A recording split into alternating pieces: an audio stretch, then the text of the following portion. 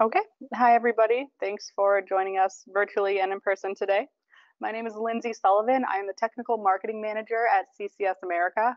I was an application engineer with them for a few years before that, about 5. So I know what I'm talking about, even though I say I'm in marketing. I do know these techniques. Today, we're going to be talking about machine vision techniques. I'm going to touch on a little bit about LEDs, a little bit about lensing and lighting and cameras. So hopefully by the end of this, you get a really good just overall knowledge of, best way to start an application and the idea of lighting techniques other than just if it's a scratch on an application, I need a low angle light. The presentation isn't really application based. It's kind of like the physics of lighting. So when you're doing your application testing, you're thinking about how the light is reflecting off your sample, what light are we trying to capture, and thinking of it from that point of view. And then that can help you kind of take your lighting experience to the next level. A little bit about CCS America. There we go. We offer a lot of things as a service. We have application discussions. If you are struggling with an application and you've kind of tried a lot of things, feel free to give us a call and you can talk to one of our application engineers. They can kind of just bounce ideas back and forth and say, hey, maybe start with this light, or if you've tried this and this, we've had this happen in the past. It's kind of a nice way to just kind of get the juices flowing a little bit more if you get a little bit stuck. We do free application testing. So if you're really like, I am so burnt out, I don't know what to do, you can send your sample to us and we'll test it in our lab. We'll make a report. We'll say, here's what we've solved, this light, this setup, this color, and then you can kind of solve your application and stop banging your head against the wall. That happens a lot with tough applications. We also do free demo loans. If you do, I'm really confident a red coaxial, it will work, but we don't have a red coaxial light. Can I just borrow one for 30 days? We'll give that to you free of charge. Technical assistance, if anything, just kind of isn't really working like you thought it would, give us a call. We'll help walk you through it. And then trainings like this, you want to teach your internal team, you want to teach your own customers, or whatever you guys have. We like to help you help yourself. So we do perform trainings like this kind of as needed. CCS is kind of like there's a CCS group. We have a little partnership. So there's CCS America, but we also work with Effilux, which is a lighting company out of France. They do more kind of flood lighting type applications. I'll talk about their products a little bit throughout the presentation, but it's not very product focused. So if you do want to, get more information about any of these companies, please reach out to Mechatronic after this presentation. And then Gardasoft as well. They do machine vision lighting controllers. Really useful if you need to overdrive your light for just a little bit more intensity, stuff like that. So you can get any of these 3 products through CCS. To start a little bit, LED properties. Why do we use LEDs? They have a high degree of freedom because they're easier to customize and direct the light. There's a lot of range of formats available. You can do ring, bar, coaxial. So there's a lot that we can do with LED lights at a lower cost than we used to do before they were invented.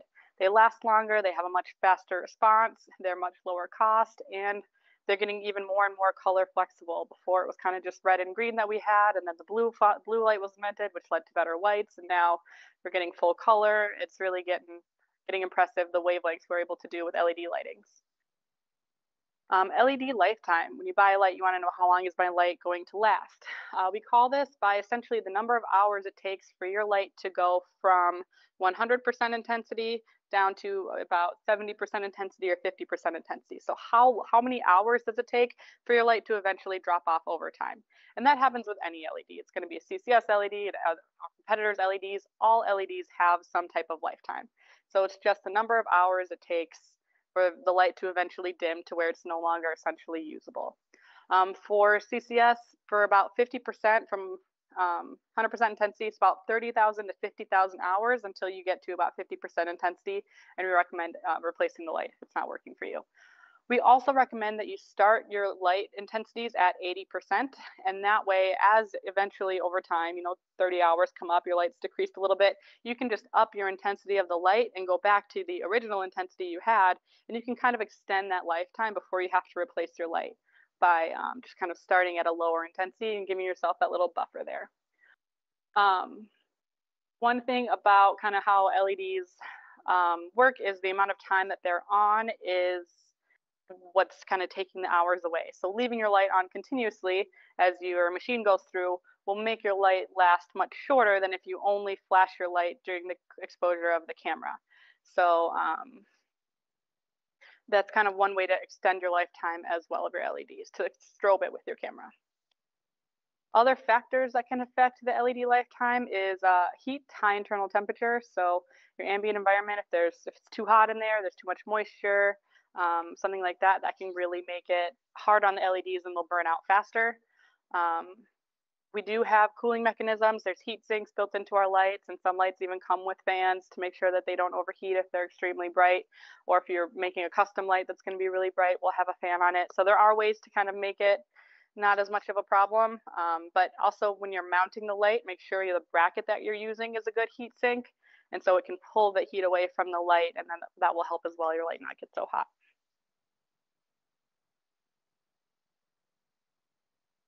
Next, talking about powering LEDs, there are a few ways that you can do it. There's voltage controllers and current controllers. CCS controllers like the PD3, PD4, all that, those are going to be voltage-driven controllers, and they're driven with what we call pulse width modulation, and that's where the light flickers at extremely high intensity, where it's continuous for all intents and purposes, but it's actually flickering.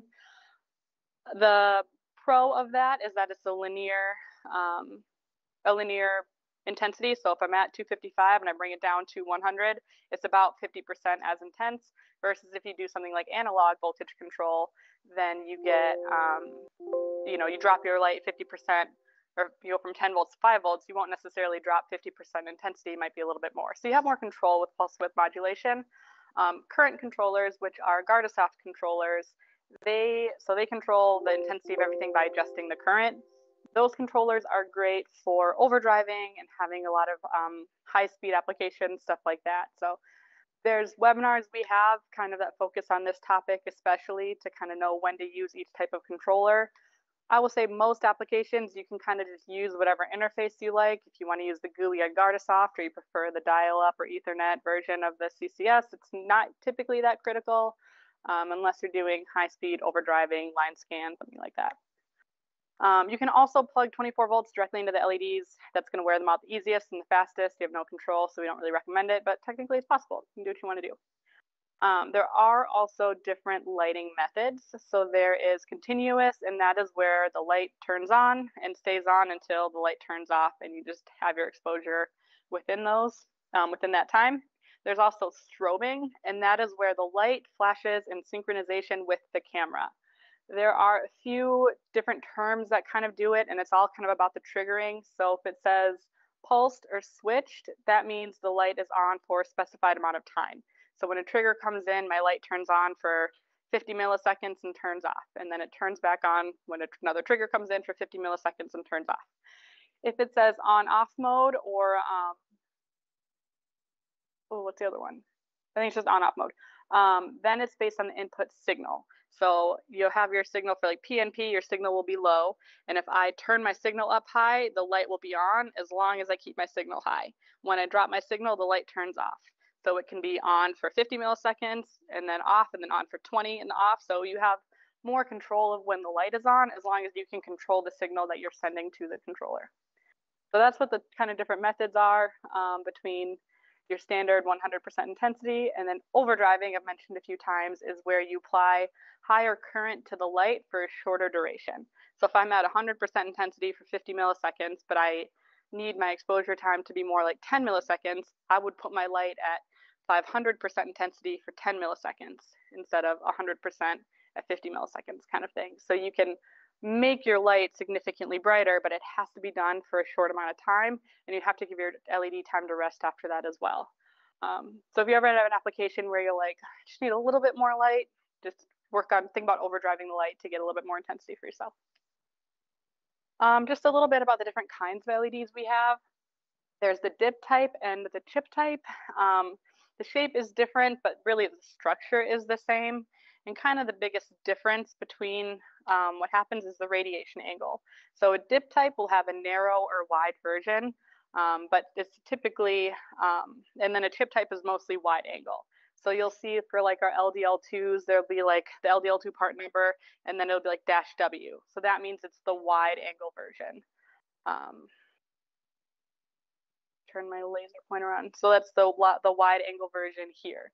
But if it doesn't have the -W, then it's going to be having a little bit more of a narrow output. And you can see this is the radiation angle of the different types. So wide and chip are very similar. Narrow and wide are much different. Okay, that's all I have for LEDs, kind of just a base of why we use what we use and little tips and tricks to make your LED work a little bit longer and a little bit better.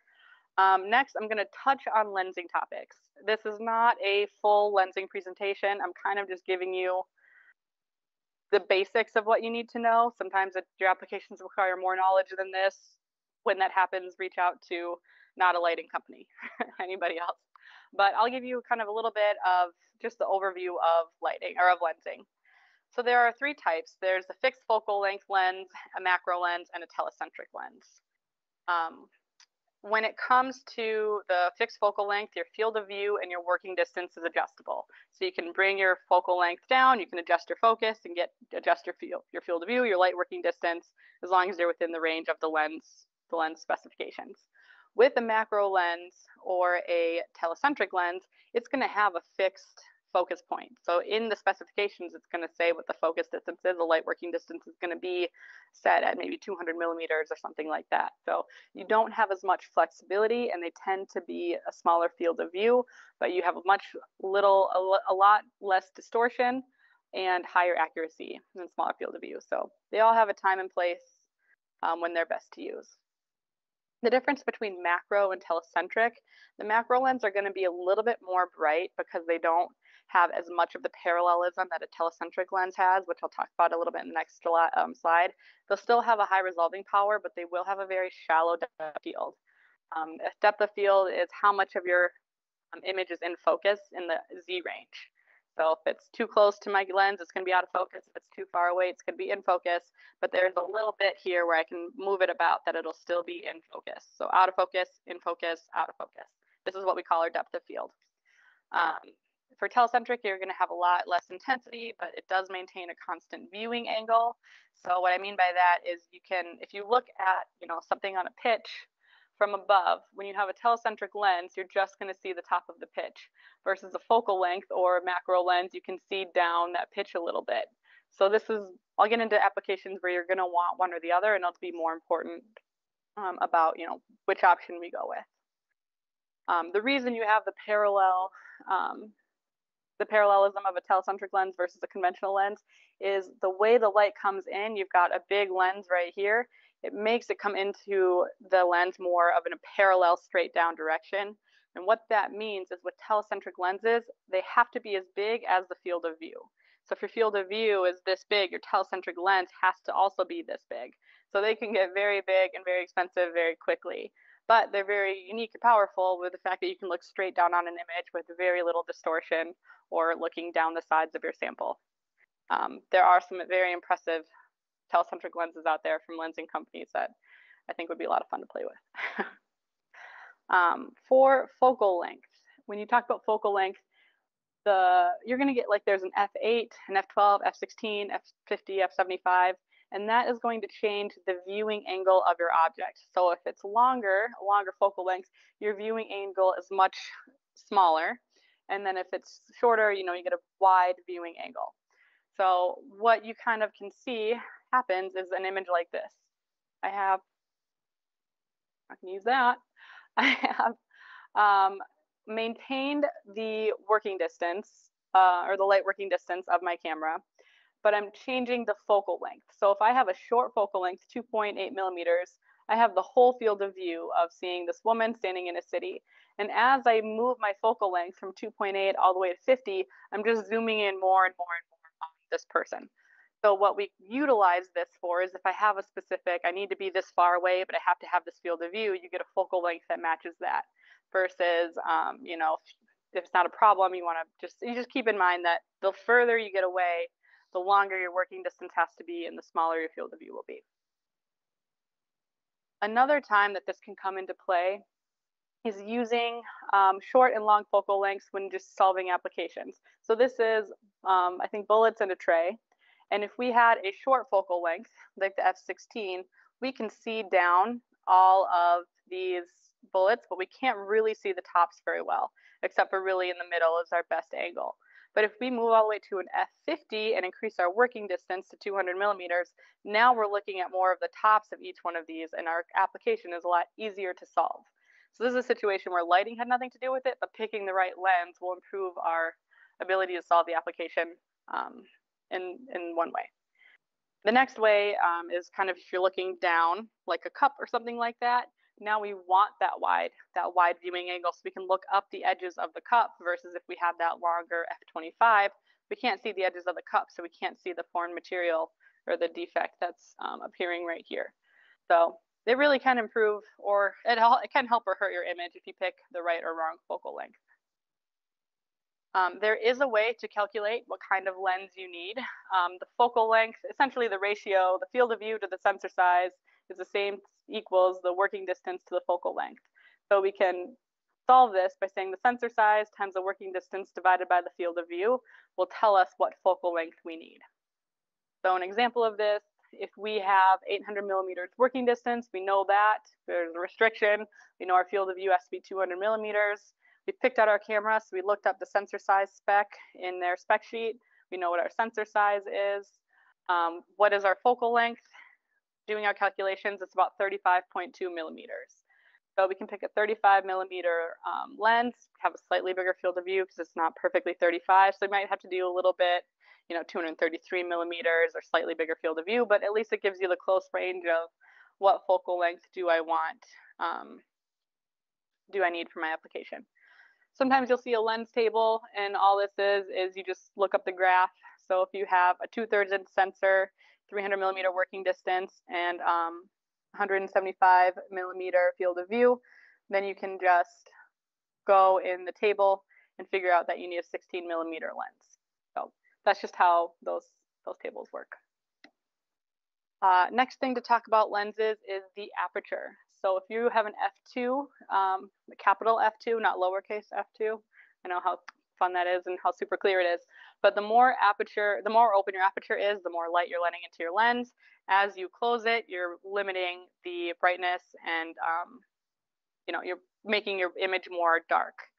The trade-off between these is the intensity and the field of view. So if you have your aperture very open, you will have more light, but your field of view is much smaller, versus if you close your aperture, you have a much bigger field of view, but you give off intensity, and the resolution will decrease a little bit as well. So there's a trade-off either way. Really go with what's best for your application. I would say more often than not, I tend to turn up the light I turn up my light more and close my aperture, unless you're working with the LFX-V. That's the only time that I'll ever make sure my aperture is fully open based on how that light works.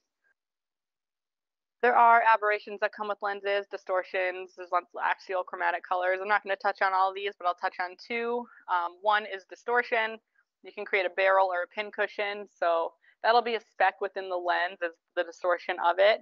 You want a lower distortion level, and that will mean that there's less of this having an impact on your lens or on your image.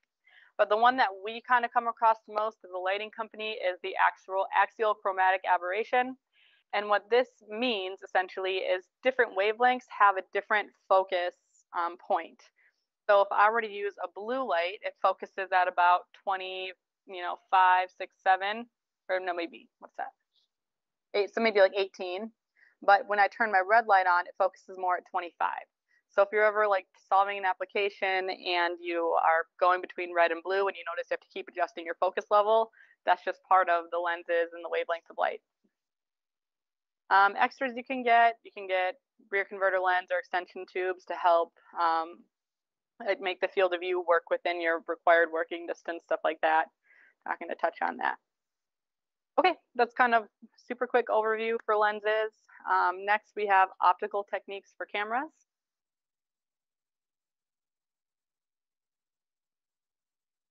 So there are 4 things to consider when you're doing your camera, and that's the sensor, the pixel size and the resolution of your camera, the focal length, and the depth of field. So I touched a little bit on what the depth of field is, but this kind of image is going to give us a better idea of what we're looking at. So the field of view is the viewable area of the object under inspection. So when someone says your field of view, you can say the size of your sample, but really you're going to give a little bit, an inch on one side, an inch on the other for tolerance. So your field of view is bigger than the size of your sample. But it's just what the camera is looking at. The working distance is the distance from the bottom of the lens to the sample. The resolution is the minimum feature size of the object that can be distinguished by the image system. And I'll touch on that and make that a little bit more clear in a few slides. The depth of field is the maximum object depth that can be maintained entirely in focus. So that was out of focus, in focus, out of focus. The sensor size is the camera's sensor active area. So it's essentially how the camera is taking your pictures with that sensor. It's a spec that you can find in the camera itself. And then the focal length, we just kind of had a big spiel about the distance between the lens and the image sensor. And then the magnification of the lens, the ratio between the sensor size and the field of view. There are two kinds of cameras that you can get. There are area scan cameras and line scan cameras. The difference between the two is how they're taking the picture. So the area scan camera is going to be an X number of pixels by Y number of pixels, and it's always going to be that size and it's unchangeable. But when you take a picture, you get that whole image in one snapshot, that whole square or rectangle. Versus a line scan camera, it kind of builds the image one line at a time. So you have 1 pixel by 2,000 pixels, 8,000 pixels, however many, whatever resolution your line scan camera is, and you kind of build it like a loaf of bread. So every slice is the one line that you're taking, and when you put all the slices together, you create a loaf, and that's your image. The pro of an area scan versus a line scan camera is you can get a significantly higher resolution image by using a line scan camera versus an area scan. They have, 21 megapixel cameras these days, but with a line scan, this can be a 75 megapixel image. So the downside to line scan, the object has to be moving. Otherwise, you'll just get one line by 8,000. So if your object isn't moving, line scan is out. But it can be a really useful technology as well as area scan. In area scan, there are two different kinds of shutters. There's a rolling shutter and a global shutter. A rolling shutter works kind of like a line scan camera, where it kind of takes a picture as it rolls down the resolution, versus a global shutter just takes a picture of the whole thing at once in one snapshot. What you really need to know is if your object is stationary, then it's okay to use a rolling shutter. But if your object is moving, then you really can't use a rolling shutter, because your image will look like this. As the propeller moves, your image is going to scroll down, and your propeller is going to be in a different place as your shutter rolls down. So, global tends to be a little bit more cost effective or rolling is more cost effective than global. So that tends to be why people use it. But if you have anything moving, you're going to want to go with a global shutter. Their cameras will come with a sensor size. So all of your sensors will say like a 2/3 inch sensor size, means that the X and Y is about 8.8 millimeters by 6.6, and the diagonal is 11. The reason you need to know this is you need to make sure that the sensor size lines up with your lens. So you need to make sure that the lens you buy fits with the sensor size of your camera. And if it fits and it's good, then you don't have any, the image circle from the lens does not interfere with the sensor size of the camera. And if it's bigger, that's okay too. But if it's smaller, so I have a lens that's about 1 inch sensor size, but I have a sensor size of my camera that's bigger than that, we get what we call vignetting. And that's where we have dark. It kind of looks like you're not going to have enough intensity. A lot of times people come and they think that the light isn't big enough. They're not getting a uniform image. And it's not necessarily a lighting issue. It's that your sensor size of your lens does not match your camera. So, just make sure when you're speccing your objects, speccing out your cameras and stuff, that you're paying attention to that.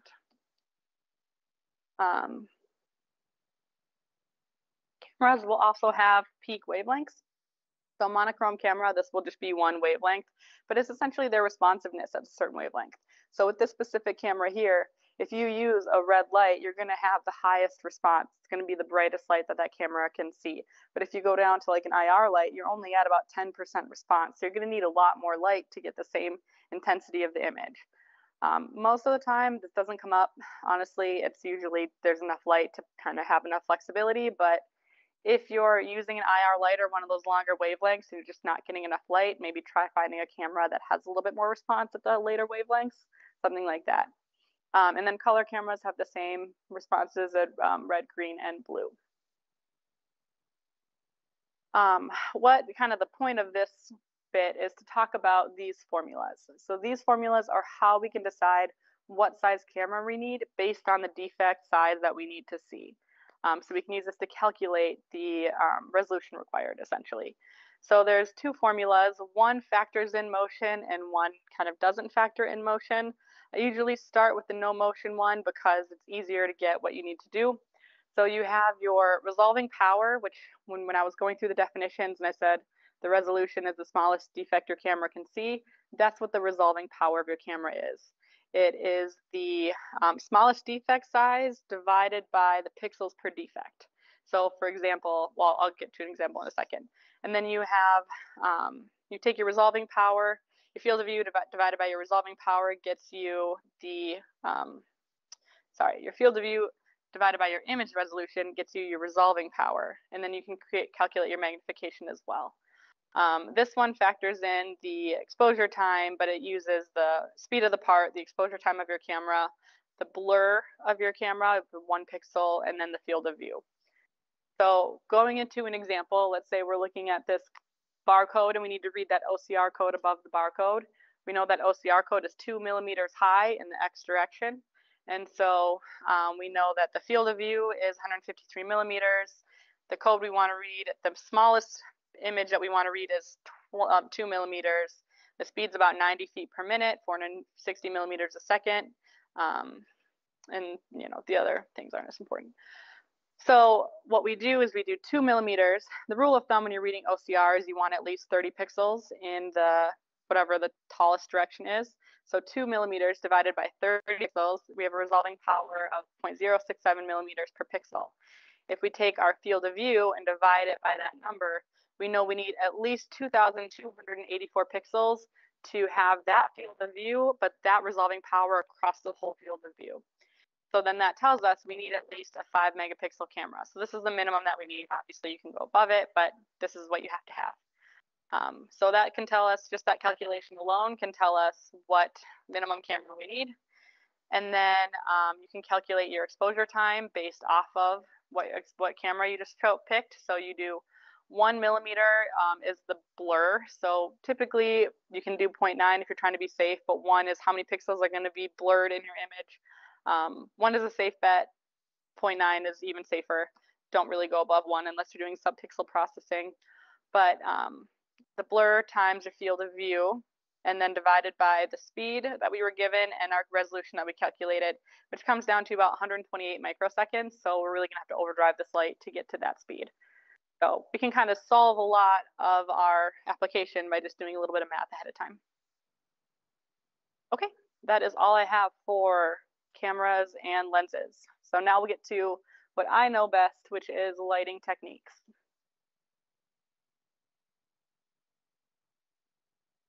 So before we start, I'm going to talk about the relationship between light and an object. Light will come down from a source and it will hit a surface. And there's 4 things that kind of happen to the light once it hits the surface. It can reflect and bounce off the surface and go in a direction. It can scatter, so it bounces off the surface and reflects in every direction, so it scatters away. It can absorb and change to heat, and then it can transmit and pass through completely unchanged.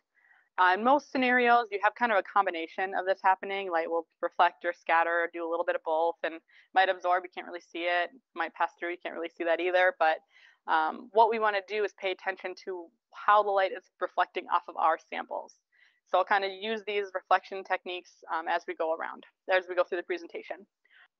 I'm going to break up light and talk about what we have into 4 properties. There's the direction of the light, so how it's coming out from the direction of the wavelength as it's coming out of the light, the machine vision light we have, the wavelength itself, so how long that wavelength is, the amplitude, how tall that wavelength is, and then the polarization is kind of like the direction, but it's like the radial direction of it. Also, there are 8 different kinds of really machine vision lights that if you look at our catalog, it's, you know, this thick. There's so many different kinds of lights and different profiles, but really most of them can be broken down into these 8 categories. They just kind of have slight differences between them. So there's ring lights, backlights, bar lights, dome lights, coaxial, low angle, kind of a flat ring light, and a flat dome light. So that kind of encompasses really our whole catalog. It's just different variations of these types of profiles. Okay, so starting with the direction, we talk about bright field and dark field illumination. So when we have light reflecting off of our sample, a direct reflection is where the light shines down, hits our sample, and is reflected away at the same angle at which it hit the sample. So we call that a direct reflection. Versus scattered light is kind of what I talked about at the beginning. The light shines down, and yeah, it scatters out in that direction, but it also scatters out in every direction. So when the light comes down, it's not necessarily just the one and one, it's one and then everything. So when we see that in our machine vision applications, it's important to know which type of light we're capturing. So if I have this image here, which one of these images is the direct reflection in relation to the camera? So what area on this picture is direct reflection? Usually there's more people and I kind of pick on it, but since there's only 4 of you, I won't make you guys answer these unless you want to. Nope, that's direct reflection, exactly. So that light is coming down, it's hitting that sample, and all of that light is going reflected directly into our camera. Versus diffuse reflection is everything else. Where that light is coming down, it's reflecting light, we can see it, because if it wasn't reflecting any light, we couldn't see it at all. So it is reflecting some light, it's just not that direct reflection into the camera, it's scattering it, so it's appearing more even and more uniform. So kind of the relationship between direct light and diffuse light, the light angle. So if I have my sample here, and I have a light shining down and a camera shining down, it's a very reflective sample, and I have that direct light, and I have my light shine down, hit my sample, and go up into my camera, I'm capturing all that direct reflection. If I move my light, but I don't move my camera, this light is now going to reflect, and it's not going to enter my camera. It's going to reflect away from it because I changed that angle. So when you're dealing with your direct light, the angle of the light versus the angle of the camera is very important.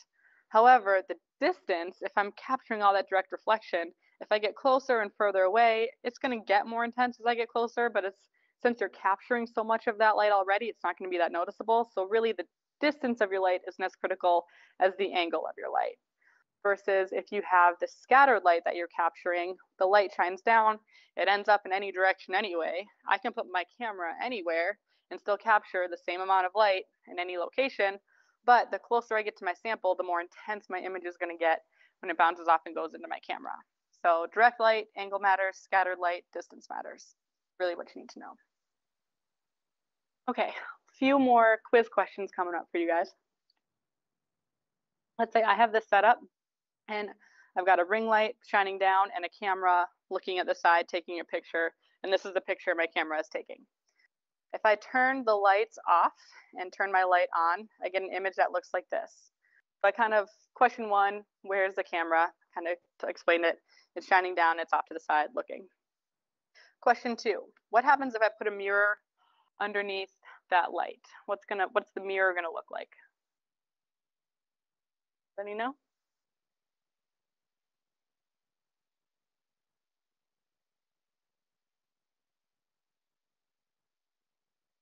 You're right. It shines all the light up because our camera's over here, we're not capturing that light, so it's appearing dark. So, you know, if you were going to look straight down, it would be bright, but we're over here, we're not capturing that light.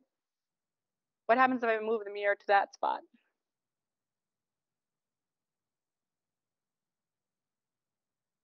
Correct. That's when you get that direct reflection. So that's where that exact angle of light is shining down and hitting directly at that same angle back up into my camera. So I can see perfectly the mirror reflection of that light. So then what happens if I put paper over the whole table? Before it was a glossy table, had a fair amount of reflection. Now I put diffuse paper over it. How will my image change? It will remove, sorry, I can let you answer if you want. Yeah, exactly. It will remove the hot spot and get more even. It becomes more diffusive. And so kind of a little bit more example of that here. You have a desk that's kind of shiny, kind of bright. You have definitely a hot spot where the light is shining down. In this picture here, light shining down, reflecting up into the camera, but there still is some diffusive moments and diffusive properties around the desk, but it's not an extremely uniform image. Versus a mirror, which is only reflective, you'll see the perfect outline of the light, but you won't see any other light in the outside of that because it's not diffusing any light. And then paper, which is extremely diffusive, the light shines down, it's diffusing everywhere, you get a very uniform image. Why this is important for us to know, essentially, and have to have these ideas, is when I ask you, how reflective is your material? Is it a matte surface? Is it diffusive? I'm asking because I need to know what size of light I'm recommending to you.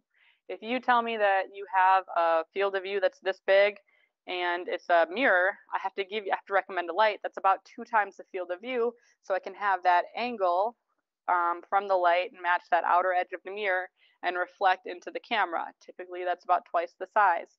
Versus if your sample's this big, but it's something like paper or really diffusive, I don't have to have a light that's 2 times the field of view. I can have a much smaller light. So knowing how reflective your sample is affects how large of a light you use to get a uniform image across the whole thing. So kind of circling back, we have this is the ring light. What do we call the scattered light and what do we call the direct light? So the direct light is where we saw that ring light image, and then the scattered light is kind of all other light that we see. So how do we use, I just talked about a bunch of reflection properties, like how does that translate to solving applications? And it comes into solving bright field and dark field images. So a bright field image is where we're capturing all of that direct reflection, and that's what we want to see to create a bright background and then make the defects appear dark. So what's happening in this image right here is all of this light is reflecting off of this metal sample and going into the camera. But where I have the embossed words, that light isn't reflecting, it's scattering. So less light is reaching the camera, therefore not enough light is reaching the camera, it's appearing dark. So we're highlighting the top surface, but making all the defects appear dark because they're just scattering the light, and we're capturing that direct reflection. The other scenario is if you, instead of capturing that direct light, we move our camera to just capture that shattered light. So now we have that direct light bouncing off our surface and it's missing our camera completely. We're not capturing it, but we're capturing the scattered light from our defects. So those are appearing white while the background appears dark. So when you're solving your applications, you kind of want to think about, I have this defect I want to see. Do I want to capture, is the light scattering off this defect? Is that what I want to capture? Or do I want to not see the scattered light and I want to capture the direct reflection light? So that's kind of where I want you to take these principles as I talk to them, is how do I think about it when I solve my applications. Just another example here is another etch boss on metal. If you have the direct flat dome light shining down, you'll have that bright field image because it reflects straight back, but this part scatters. Or if you keep your camera in the same spot but use a different light, you're now reflecting that light away, but you're capturing that scattered light in the camera. Real life examples of when we use this is a battery cap. The point was to make sure this little flap here on the battery was folded down. If you were going to solve it with a coaxial light, technically you could find these dark lines, but it wouldn't be as clear as using a low angle light to make sure that that cap was folded down. You can also see a few more defects on the top that the coaxial light will hide. Sometimes both will solve it. You have bright field will solve the application and dark field will solve the application. And how we can decide between the two is important. What do we recommend to our customers? What do we install in our machines? In this scenario, which would you guys recommend, the bright field or the dark field? How come?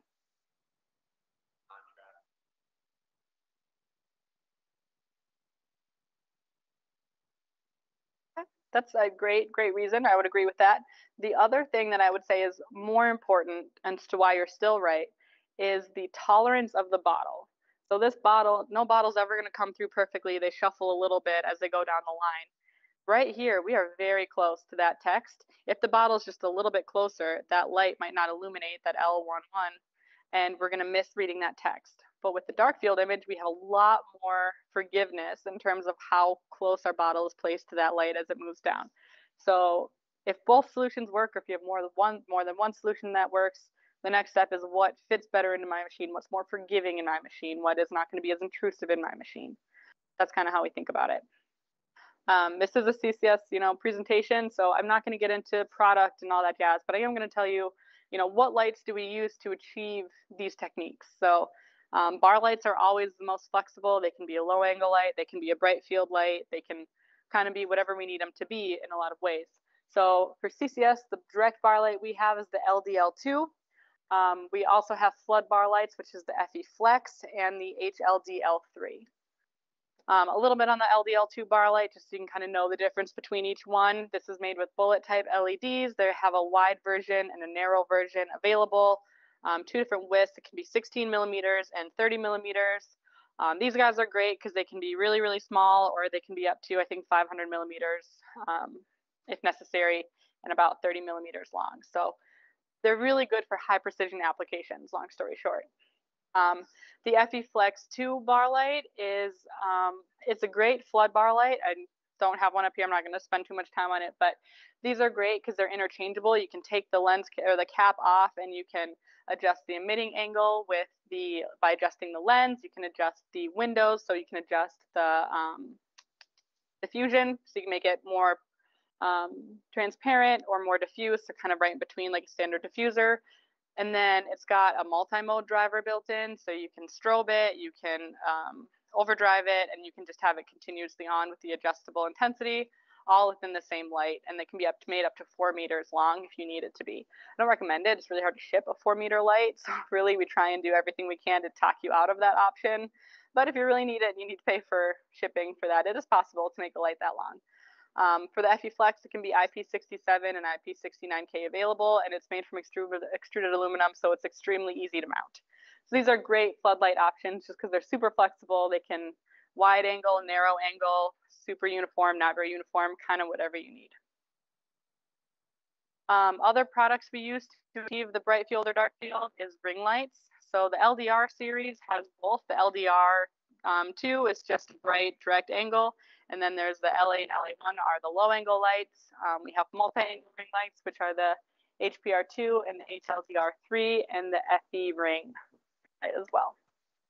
A little bit of structure differences between the LDR, LA, and LA1. So the LDR2 is just straight down. It gets your bright field image. The difference between LA and LA1 is the LEDs and the angle that they're at. So the LA has 3 LEDs at a slight angle, so you still get a uniform image, but you also get a little bit of light reflecting off the sample going into the camera. So you're getting the scattered light, but also some direct light, versus the LA1 is what they call a zero degree light. So it's completely parallel to your sample. So you're really just getting an extremely low angle light, and you're just seeing that scattered reflection from your scratch to defect type of thing. The HPR2 is our multi-angle diffuse ring light. This is probably like the bread and butter of a machine vision light, I would almost say.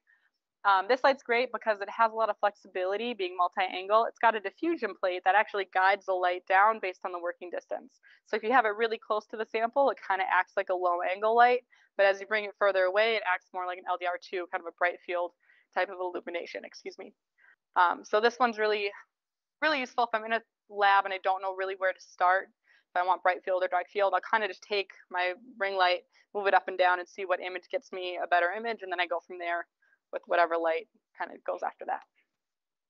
And then the FE ring, this is very similar to Flex in terms of all of its flexibility. Again, you can adjust the lenses so you get a different emitting angle. You can adjust the window so you get either super transparent window or super uniform illumination. It can get polarized or line scan accessories. And then it has auto strobe built in as well, so it goes 700% intensity for the first 2 seconds the light is on. Kind of glossed over this in FE Flex, it does that too. So in the auto strobe mode, when you plug the light in and give it power, give it 24 volts, the first half a second that it's on, it's at 400% intensity. And then if you strobe it, it will always be overdriving. If you leave the 24 volts on that trigger signal, after that amount of time, it drops down and goes to 100% continuous mode. So you have built-in continuous mode or overdriving all within one light. Very useful. The other way to achieve bright field illumination is a coaxial light. There's LSC3 and the MSU. LFE3 is kind of a standard coaxial light. One cool thing about it is you can take off the a portion of the plate of it, and you can add in diffusers or polarizers or light control that come with the light, so you can kind of adjust how collimated it is. If you add light control, it's more collimated. If you have some glare you want to remove, you can put in a polarizer and use that as well. Or if you need it to be a little bit more diffuse, you can add a diffuser. The MSU is a highly collimated light. I'll talk about collimation in a few slides, but what you need to know about this light is it uses optics to create a more parallel illumination. It's very small field of view, a little finicky to work with. Typically, we don't really need it. It's kind of like when you need it, you need it, but most people don't need it. But that's the different coaxial lights we have. And then for square lights, we have the FPQ3. These guys are kind of similar to the multi-angle ring lights. They have the same kind of light guiding diffusion plate. Cool thing about them is they have a reflection plate you can add to make it kind of more like a dome light or more like a low angle light. But they're great for, honestly, square work pieces. Square light for a square work piece is the idea for that guy. Okay, the next direction is a dome light, or what we call a shadowless light. So dome light has direct reflection and diffuse reflection on the same surface. But what it ends up doing is removing the 3D structures that we have. So I kind of like to explain it as, I've got my sample here, a 3D structure in the middle, right? My arm. If I shine a light from one side, I'm going to illuminate this side, but I'll get a shadow here. If I move it to the other side, I'll illuminate this side and get a shadow here.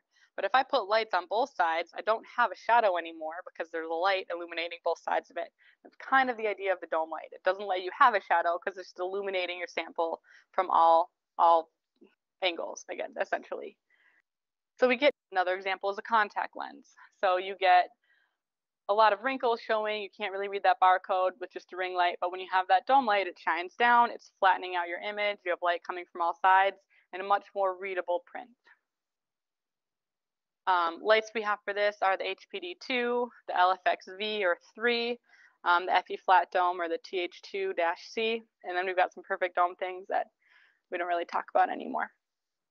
The HPD2 is kind of your standard dome light that you have. The LEDs shine up into a reflective film with a reflective material on the inside and just reflects the light down. The one thing about this dome lights is this is really not able to make them a custom size because they have to make like a whole mold for it, a whole new mold, which is really expensive. So dome lights, the only way they can be customized is making the hole bigger or adding multiple holes, something like that. But having a custom sized dome light is going to cost you a lot of money. Multiple cameras, yep. If you're looking at like a golf ball and you have a dome light in there, you got to see all the way around, 4 lights or 4 cameras. The other flat dome lights we have are the LFX-3, LFX-V. These are probably the coolest lights that CCS has. They are unique to CCS. What they do is there is an LED that shines across an acrylic plate that has tiny little dots they call light guiding dots. And they reflect this light down in a very dome light-esque way, but they don't have the same real estate that a dome light takes up. It's big shell, and they don't have the problem that a lot of dome lights have on really reflective pieces of having a really dark center where the hole is for the camera.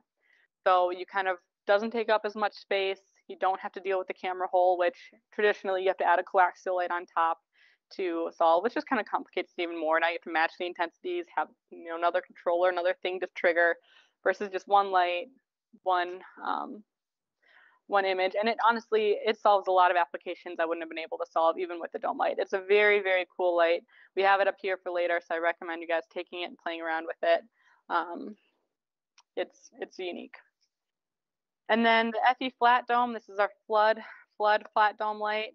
It's essentially a backlight with a camera hole in it. For FE-Lux, it can be up to 1 meter by 1 meter square. Really high uniformity since it's a backlit light.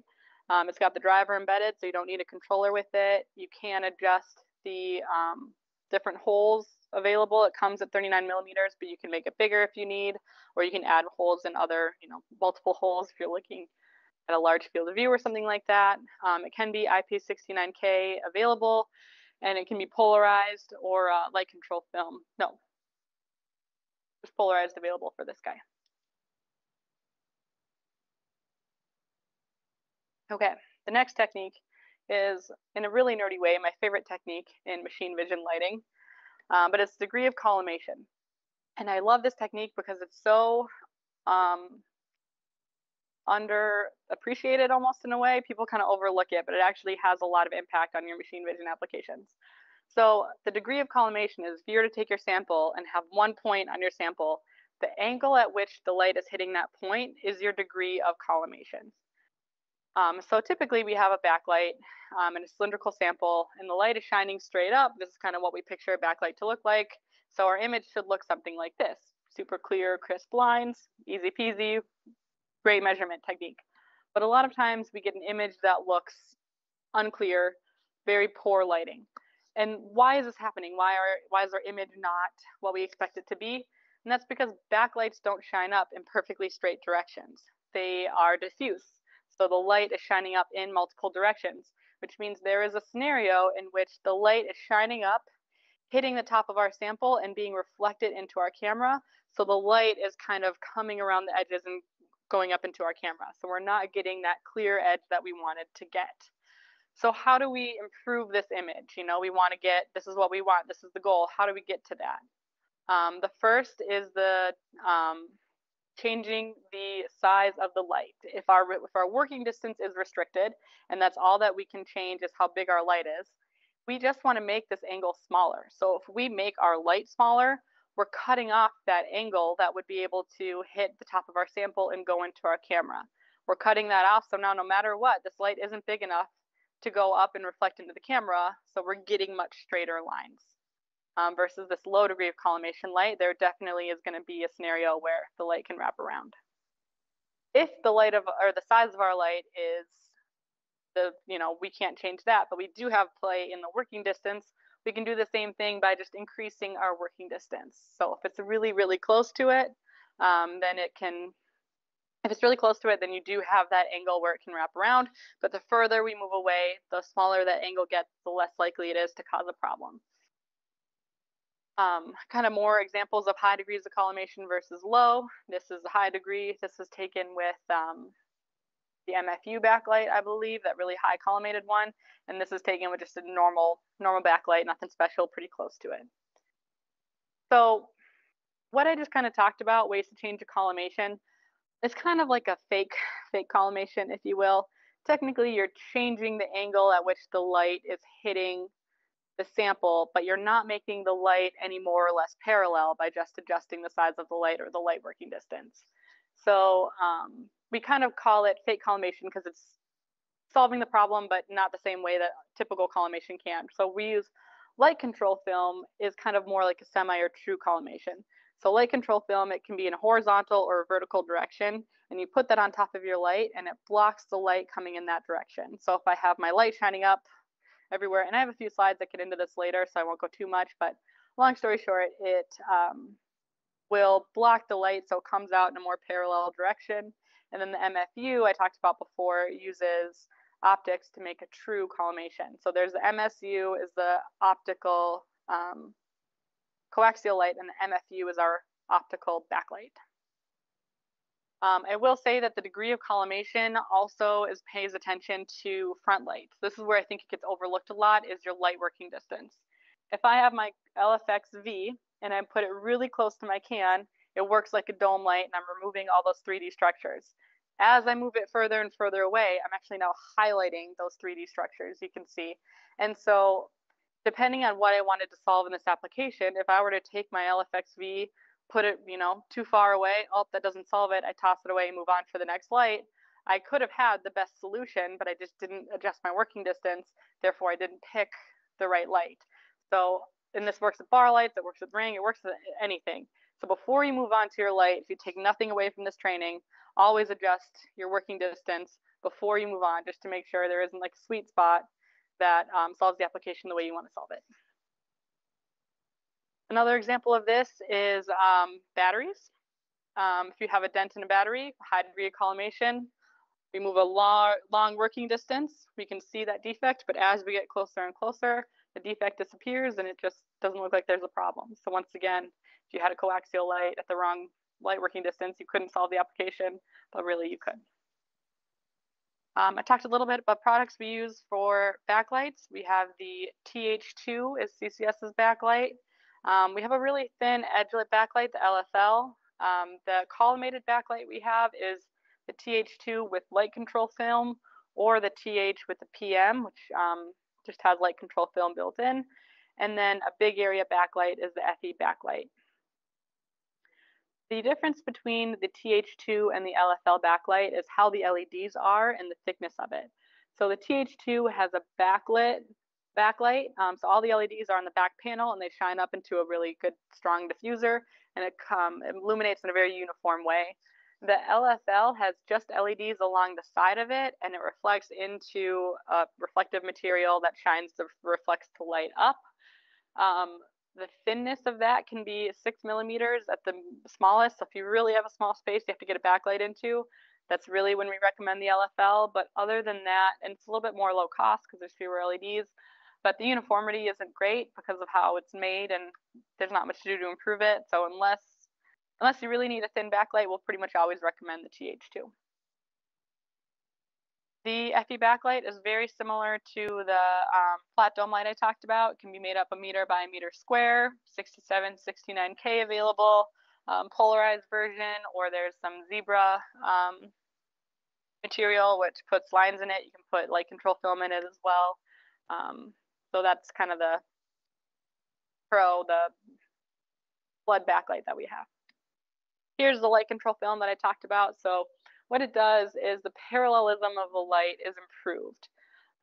So this is kind of the before. You have that light wrapping around, and here by adding the light control film, we're getting a much more straight image. So what's happening here is the light's coming up in multiple directions. If I put my horizontal film on, I'm blocking one direction from the light coming out. And then if I add my vertical on as well, then I'm only allowing the light that's more parallel to go through those two films, and you get a much more precise image, much better for doing measurements or anything like that. Okay, my favorite technique, collimation. Next, we're moving on from the direction of the light. That's kind of all we have there. And we're talking about the wavelength and the color. Before I move on, just kind of a little quick summary.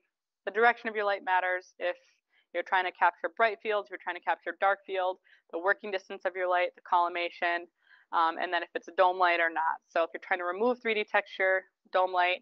If you're trying to, find a defect, or you want to capture your bright field or your dark field, scattered light or reflective light, and then just adjust that working distance. Don't forget. Okay. Next, we have the color, the wavelength, the color. I'm pretty much going to focus on the visible light. There's a lot more non-visible light technology coming out, sphere lights, hyperspectral, multispectral, all that jazz. I'm not really going to touch on this in this presentation, but we do have some content about it if you guys are interested in it. But for now, we'll focus on just the visible spectrum, which is about 380 nanometers to 780 nanometers, give or take each person. UV light is shorter than that. IR light, sphere light, all that jazz is longer than that. So when you see if you look at our catalog and you see a series, you're going to see a graph like this on the catalog page of, for example, the HPR2. And what this is showing you is the spectrum of the LEDs of the lights we have. So if you have a green LED, HPR2-GR, the spectrum is going to look like this. You're going to have a peak at 525, but it's still going to have some radiant intensity at 500 all the way to almost 600, right? So that's just what the spectrum of your LED is. So that's all that's showing. So long to kind of circle back to the basics, what is color? Why do we see a blue water bottle versus a pink water bottle versus an orange sweatshirt? What is happening that gives us color? And what it is we have the sunlight, which has a full spectrum, invisible to visible to invisible again, and it's a flat spectrum. And when it shines down, this is where I talked about light absorbing, reflecting, all that jazz. That comes into play here. So a red apple will have sunlight hit it. It absorbs blue and green and reflects red. And then anything that's green absorbs red and blue and reflects green. And then blue absorbs red and green and reflects blue. So that's what we see color. Our eyes have the ability to see what light is being reflected, and that's how we see the color in our world. So what happens if we put a monochrome camera over everything? Everything gets a little gray. Now it's not as fun. It would be a pretty sad world to live in if it looked just like this. But we can utilize this in our machine vision applications to create contrast. So if I were to change the sunlight to be only red, we now only have red sunlight reflecting down, what's going to happen to our blue and green objects? Our red is going to continue reflecting red just as it always did, and our green and our blue are going to continue absorbing red just as they always did. So if we take that idea with our monochrome camera, we can create our contrast. So that red light reflects that red. The camera says, oh, hey, look, light, awesome. And then when the green and blue objects, they're just absorbing that red light. So the camera's like, there's no light there. I guess there's nothing present. It's going to appear dark. So we can utilize the color of the LED with the color that we're trying to see in a monochrome camera to create contrast. I spoke about an apple for a reason. An apple under monochrome light. With the red light, the apple appears very bright. There's a lot of light reflecting off of that apple into our camera. But with the green light, it appears a lot darker because it's absorbing that green. It's not reflecting as much light. So it's going to appear darker. So if we have an example with M&Ms, if I have a white light shining, what do you think my image is going to look like?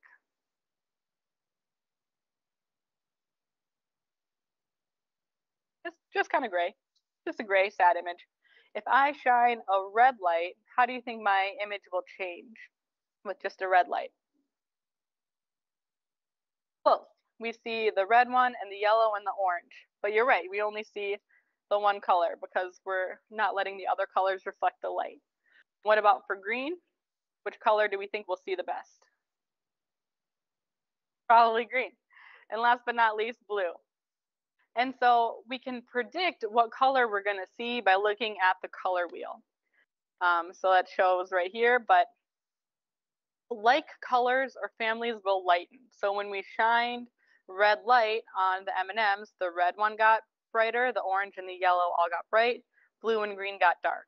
When we shined the green light, green and yellow, and blue lightened a little bit, but red got dark. And then when we shined blue, the blue got really bright and the yellow got really dark. So anything on the opposite side of the color wheel is going to darken. Anything that's on the, light color or families will lighten it. So this one's going to be another quiz. We've got a little barcode with red text on it and yellow background. Here's my color wheel to kind of help you guys out, and here's what a white light looks like. Of these three, which one of them is my red light image? Left? Why do you say left? It's middle.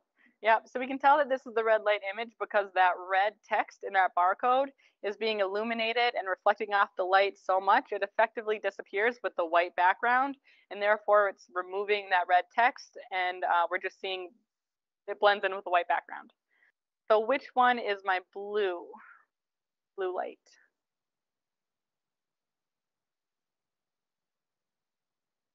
Right? Close, it's left. We can tell that this one is the blue one because this yellow here gets really dark. So the yellow, blue is on the opposite side of yellow. It's extremely dark, but the red also darkens as well. And last but not least, green, and we can tell it's green because this technically did lighten, and green is close to yellow. So in terms of color and utilizing it, that's kind of the best way. The lights that we have in that regard are full color lights. The HPR2 and the HPD2 come full color standard as an option. So you'll have one channel for red, one channel for green, and one channel for blue. This is great for applications where you're doing like peanut butter lid caps. You're reading the date code. One's going to be red, one's going to be blue, one's going to be yellow. You might need to change the wavelength to get the best image. White might not work for every color. I do this from experience, so we needed to use a full color light to solve that. So that's kind of the options that you have for multiple colors. You can also just pick if your sample is consistent, just pick the red light and go from there. But if you need multiple options, full color. Okay, next, the technique we're talking about is the scattering and diffusion transmission. So it's really going to be the UV and IR lights. So there's actually a scattering rate associated with different wavelengths. As you get to shorter wavelengths like UV light, they have a much higher scattering rate as it reflects off versus the longer ones, they kind of transmit through, like IR light will transmit through your sample, remain unchanged instead of like reflecting off and scattering. So lower wavelength lights will scatter more than higher wavelength lights. An example of high transmission is looking at foreign material in a bottle of soy sauce. If you just use a white light to do this inspection, you're not going to know if there's anything in that bottle of soy sauce. But if we use an IR light, those wavelengths can pass through the soy sauce, remain unchanged. They reach our camera, and what's blocking the wavelengths is the foreign material on the bottom of the bottle. So we can use this in a lot of ways. We can also use it in text print. If you're looking at for a pinhole in a sample, it's right over the little apple seed, so it'd be really hard to see with just a standard white light. But IR light is actually able to remove that text, and we can just see that pinhole. I will say, just so people aren't like, oh my God, this will solve all my problems. This is kind of some samples this works really well on, but it doesn't remove every ink. It really depends on the ink, the print, something like that. So it is always worth testing IR light, but sometimes it'll work really well, and sometimes that ink just doesn't, the IR light isn't enough to transmit through, and it will reflect it, and it'll look exactly the same as a white light. So it really just depends, but it is definitely a good thing to try if you're looking for, I need to make this all one color, or I need to remove this print, or something like that. Another example, this one's kind of fun because it's the red light and the infrared light get the same image. The red light makes the yellow and red so bright that it appears nearly white, and then the infrared light removes the text and the color altogether. An example of high scattering is comparing UV light versus blue light. When you have blue light, this is a scratch in a cup. When the blue light shines down, you can kind of see the scratch, but with the UV light, you can really see the difference of the scratch. Is it always this drastic? No, there probably is some type of fluorescence playing into this image here. So this is really just to demonstrate that there is a difference, but it's not a drastic difference that you need to consider all the time, but it's just something to know that the scattering rate will change, longer wavelengths will pass through. In terms of products we have the IR series. So pretty much all of our lights can come in an IR wavelength. There's the dome light, flat dome light, ring, bar, and then FE-Lux. These can come in 840 or 850 or 940, and then the FE-Lux lights come in like 850 wavelengths. So the bar light, the ring light, the flat dome light, the backlight, those can all be in IR as well.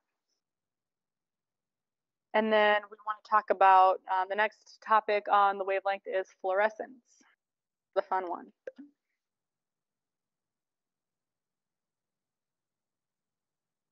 So what is fluorescence? This is using UV light to, when you go to a bowling alley that's really fun and has black lights everywhere and everyone's teeth are really white, that's fluorescence. That's when what happens is it's a phenomenon in which a wavelength of light returned from the shined object is longer than the wavelength of the shined object. Long story short, I have my sample. There's some property of my sample that when 365 nanometers hits it, it gets excited and reflects off at about 400 nanometers. So it is hit with 365, reflects off higher, more than 400. So we can utilize that to create contrast in our images. So right now, here's what we have here is the UV light shining down and then the higher wavelength reflecting into our camera. If we use a UV cut filter, we can cut out that shined light and we only want to see the fluorescent material. So back to our original image, I've cut out everything less 400 or less. I don't care about it. I don't want to see it. 365, don't get to my camera. I don't want you. 400 and above, come on in. You're welcome to the party. So we can cut off that UV light. We only see the fluorescence. So we're removing the reflection off of that metal. And now we're only looking at the fluorescence of the lubricant on the gear. So we're getting a much higher contrast image by just adding a UV cut filter. UV applications tend to be pretty easy. And only for the reasons a lot of times people are saying printing with invisible ink, it illuminates or fluoresces at 365 nanometers. You get a light that wavelength and you're pretty much all set. For example, this white UV filter in a white can. Sometimes it solves things like you know, glue, lubricant, stuff like that usually has some type of fluorescence as well. So if you're dealing with that kind of material, it's always worth it to try UV as well. Another thing to note about UV is they are, it's technically a hazardous wavelength. So you need to have a shroud, UV protective shroud for our operators standing by, or they have to have protective gear on, cover up all their skin. So if you do use UV light, you do have to take safety precautions to make sure that it's safe for everybody standing around. Yeah. For special wavelength lights, we have a UV3 series, ring light, bar light, blind scan light. FELux also has UV options. They say 405 and 365, but they have a really cool technology called pure UV. So pure UV is the idea that essentially, you know, I had that graph where my 365 ended, I put my filter on, and then my 400 started. Sometimes that 365 tail can kind of get a little bit into the filter, and so that filter isn't cutting out 100% of our shined light. The pure UV technology really does, that's the point of it. It cuts out 100% of the shined light. So you remove the glare on highly reflective UV samples. If you're going to buy a UV light for your lab, I would recommend buying the FELux Pure UV light. The Pure UV technology will never hurt your application. It will always only help. So especially if it's for a lab, you come across a reflective sample, you're going to want the Pure UV technology. If your sample's not reflective, it won't help or it won't hurt anyway, so it doesn't matter. But otherwise, yeah, ring lights, bar lights, UV lights.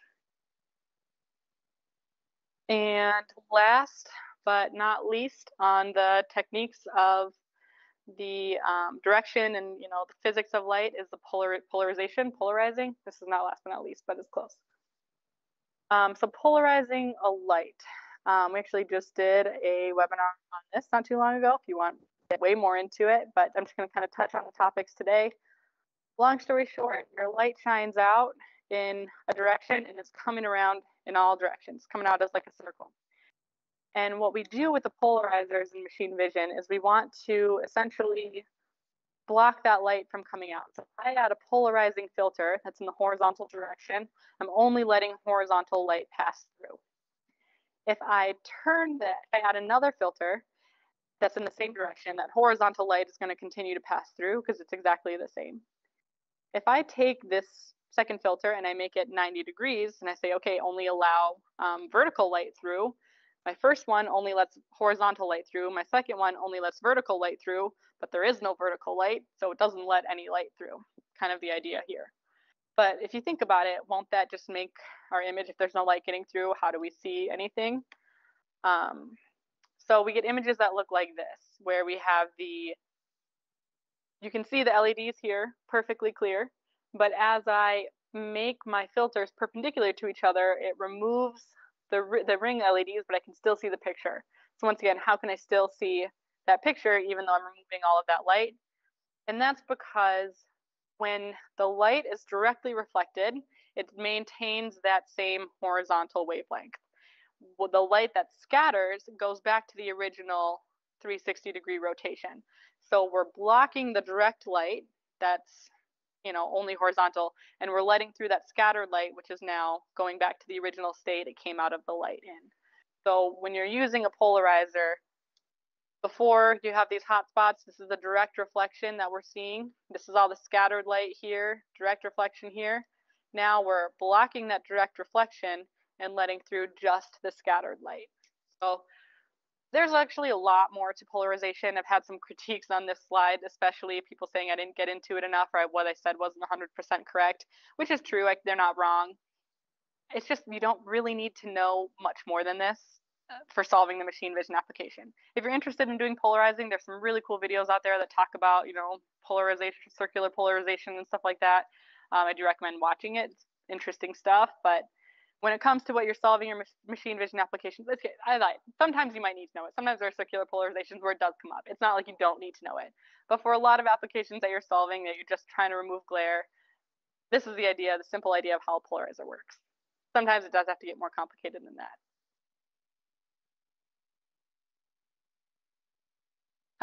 Got him. It actually is though.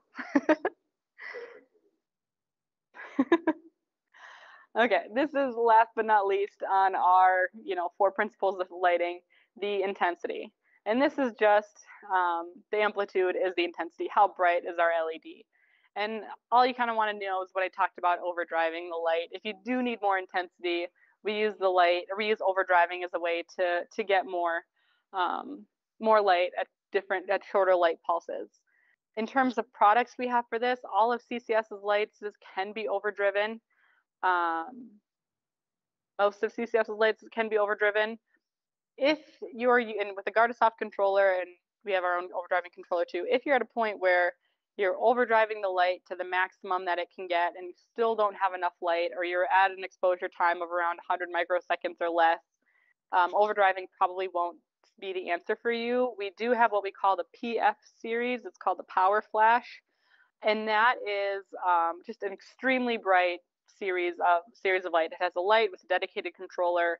It can get to, I've seen it solve applications at 7 microseconds, which is crazy.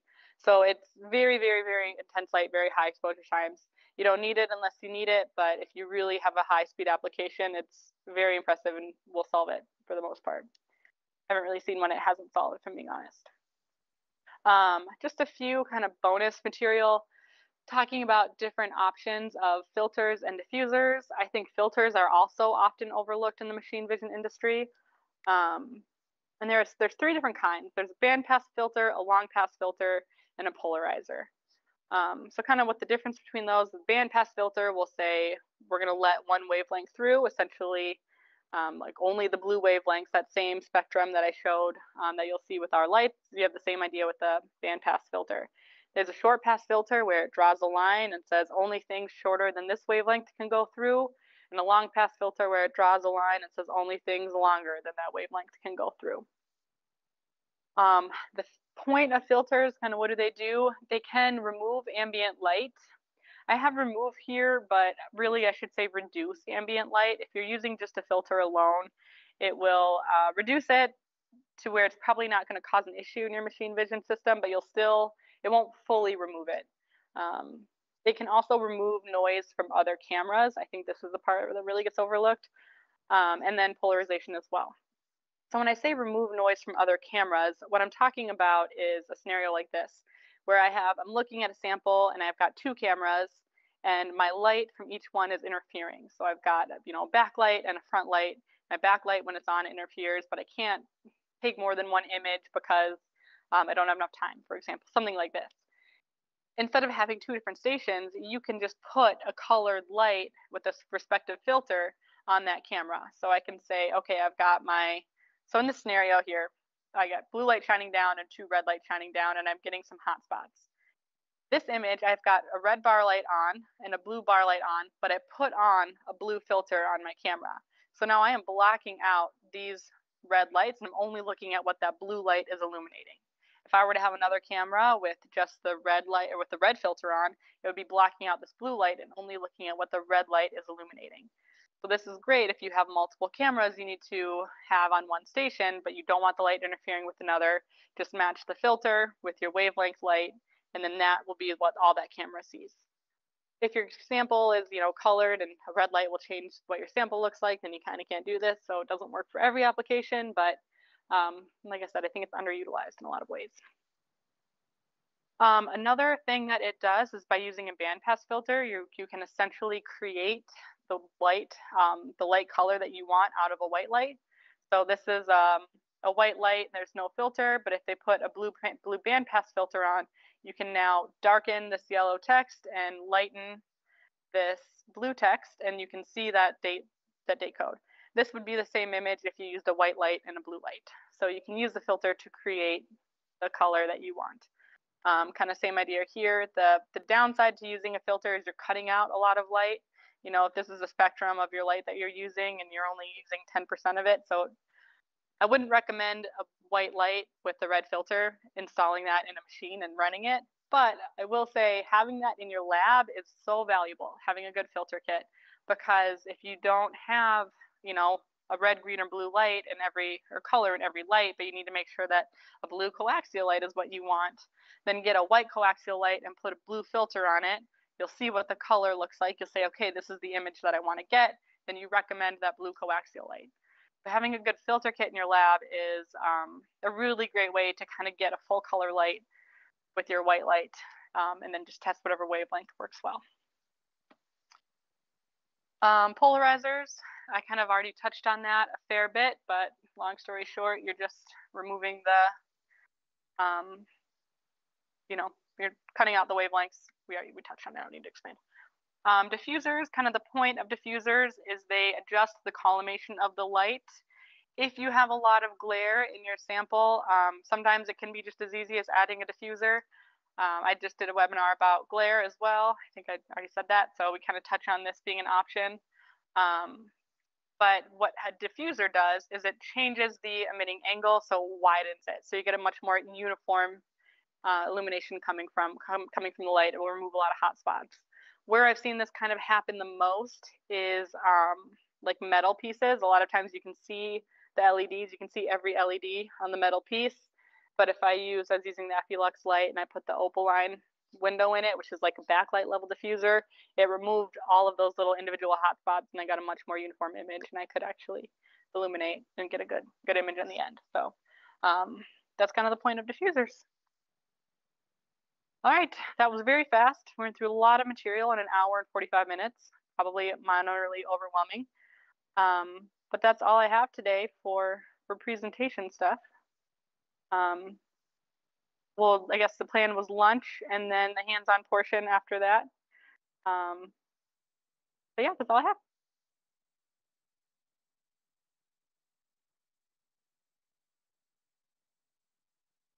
Yeah.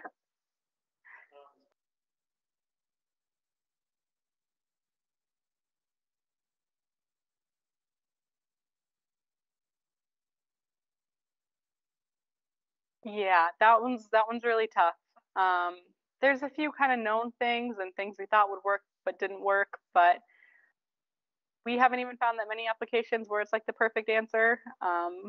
So short answer, no, but also like kind of. But we do have a SWIR camera and SWIR lights. So if you do think SWIR will work, you can send it to us and we'll do kind of, here's the 10 wavelengths we offer. We'll show you what it looks like for each wavelength to give you a yes or no kind of thing. But yeah, SWIR is an interesting technology that everybody wants to work really well, but it doesn't always work as everybody wants it to work. Yeah, yeah.